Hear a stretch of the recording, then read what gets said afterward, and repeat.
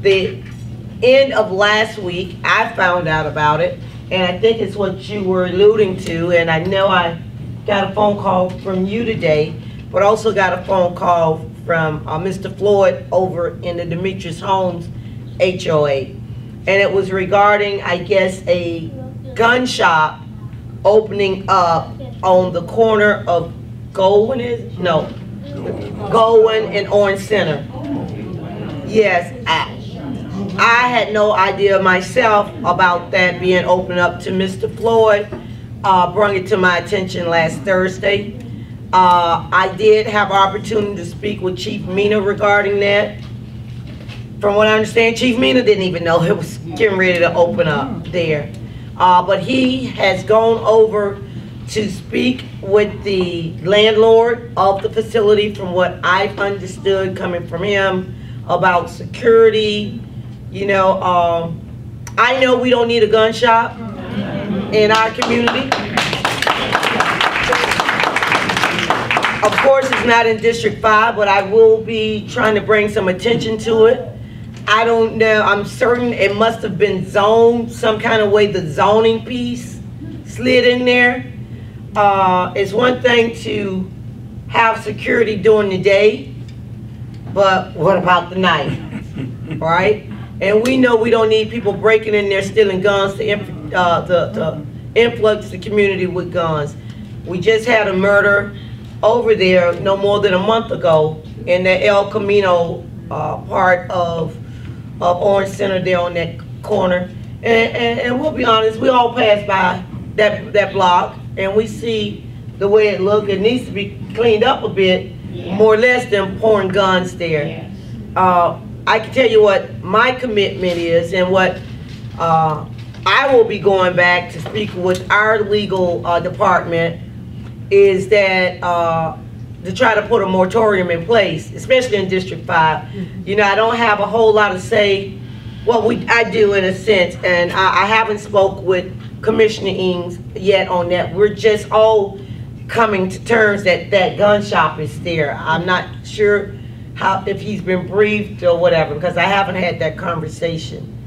But I know we don't need, if there was a loophole, and I'm certain there was possibly a loophole, it has to be there legally, or else they couldn't have got it permitted.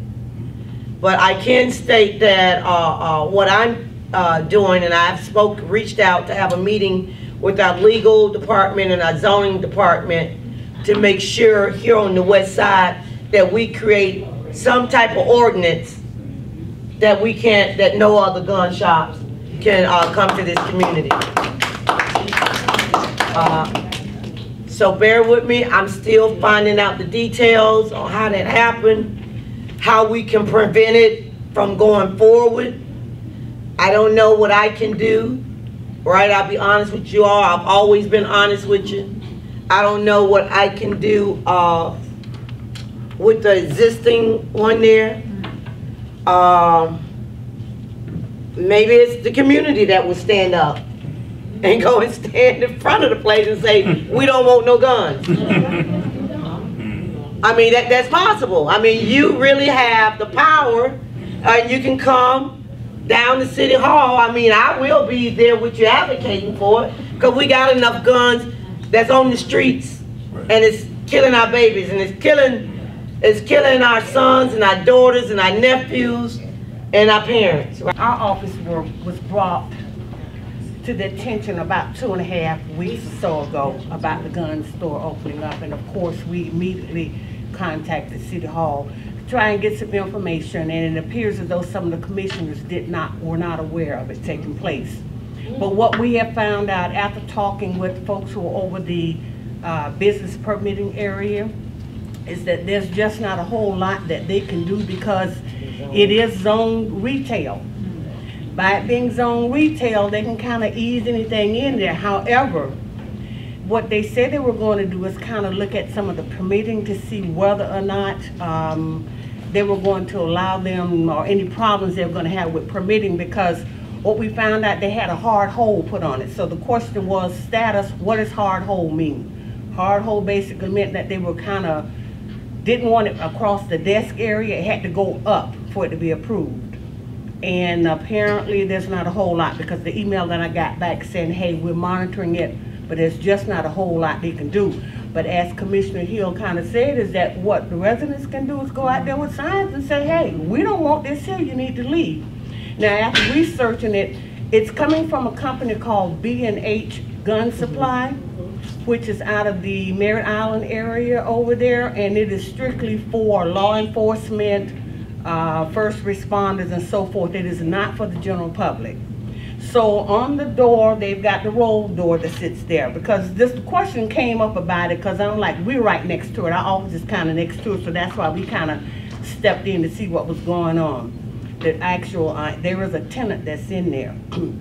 And what we have found out is that it has on the door limited access, restricted access is what's on the door. Oh yeah, I got that good too. But the concern has been everybody who's standing out around there. You can sit down and ride by there and you'll see pictures of all the guys just hanging out. So we noticed that they wasn't in front of that building anymore. They moved a little farther down in front of the palm tree.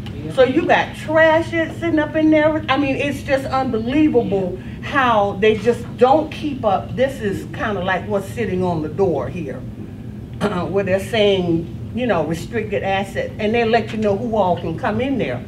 But as Commissioner Hill was saying, that's daytime. What's going to happen at nighttime? So I think they're trying to hold up on putting a sign out on the building that says gun supply, because somebody wants to say, hey, what that gun store that's supposed to be getting up in there? We're like, what gun store are you talking about?